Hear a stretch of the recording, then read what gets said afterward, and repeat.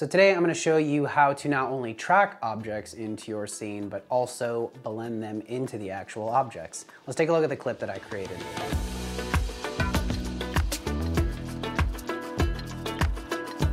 So that was actually really cool to make and figure out. It was actually kind of a pain to figure out, but I finally did figure it out, so that was cool.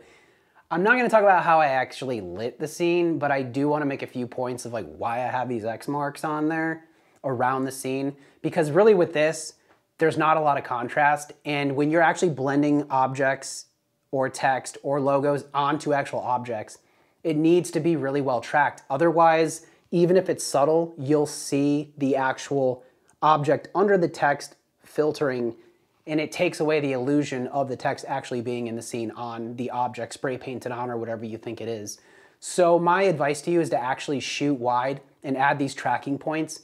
Every scene's gonna be different. There's stuff that I did shoot like outside of my fence where, because it's so geometric, I was able to use all the contrast points of the linking of the fence so it tracked better. But with this, I had to add these X's. So I shot wide and then I cropped in later. So let's jump into Resolve and I'll show you how to actually do this and get the blending options so that you can have your objects actually put into your scene. So we are here in Resolve, and the first thing I'm going to do is I'm going to add a merge node. And then from here I'm going to add the Planar Tracker. This is going to allow you to track and actually add perspective to things. So the first thing I'm going to do is I'm going to create basically a shape or a mask around my cross points, and I'm going to try to follow the table here. It might help a bit with the tracking. As I'm doing this too, like if you notice to the right here under pattern it says tracker, there's a point and there's a hybrid one. The hybrid tends to have better results, but everything has to stay in the frame, and I actually needed to use the tracker on this, or the point one on this one. And it was the same for the fence one as well that I showed you in the examples before. But to go back to this as well, notice after I made the mask right there, I went up to the top under where it says Operation Mode Track and had hit the set point before I started pushing the track. So this looks like it tracked pretty well. Everything seems to be moving correctly. So from here, I wanted to go hit Create Planar Transform. I would definitely do this in case you ever have to do stuff with it later. You can use the corner pinner in the Planar Tracker one that I'm removing right now, but you could just go ahead and do this to make it easier. So now we're going to take the Planar Tracker, put it into the foreground, and then from here, we're going to add our text node into the Planar Tracker.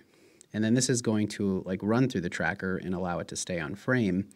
So I'll go ahead and I'm going to add our camera gear title again, change the colors, set up the text how I want it, and there we go. Now from here, how to get the perspective, we're going to use a corner positioner. And this is, if you just watch how it works, it's really just moving these points around, and you can change the perspective and the angle of what your text is so that it looks like it's, naturally in the frame. And because it's running through the Planar Tracker, essentially, it's going to stay, as long as you did a good job tracking, it's going to stay in place and not move. So this is looking pretty good. And I'm actually using that line there under the text right there, as you can see, just as like to make sure things are lined up and the perspective looks good. And to my eye, that looks good. I would definitely use your eye. You can also use things in the scene as well. So the last part here is the Luma Keyer. This is what's going to actually blend the text in. It's pretty simple. You're going to take the Luma Keyer, put the media into the input of the Luma Keyer, and then take the Luma Keyer and put it back into the mask of the merge node. This is going to allow you to use the Luma Keyer to pull out like the darker areas where it's dark on the table out of where it says camera gear. So you can see it worked pretty quickly already. And if I pull this up a little bit, it's going to rip out wherever it's dark. You're not going to be able to see the camera gear anymore, and it's actually going to blend into the table. And with this, you can use the channel, and you can use different colors or luminance, whatever you want to use. And that's pretty much it. All right, so I hope you thought this was cool. It was like a pretty quick video again. I'm actually working on a big project that I want to put out. I'm actually going to try to do a product commercial. I've never done it before.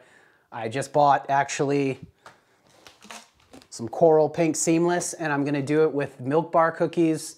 I guess some of the inspiration definitely is going to come from Daniel Schiffer. I kind of want to try to have the stuff exploding out of the product.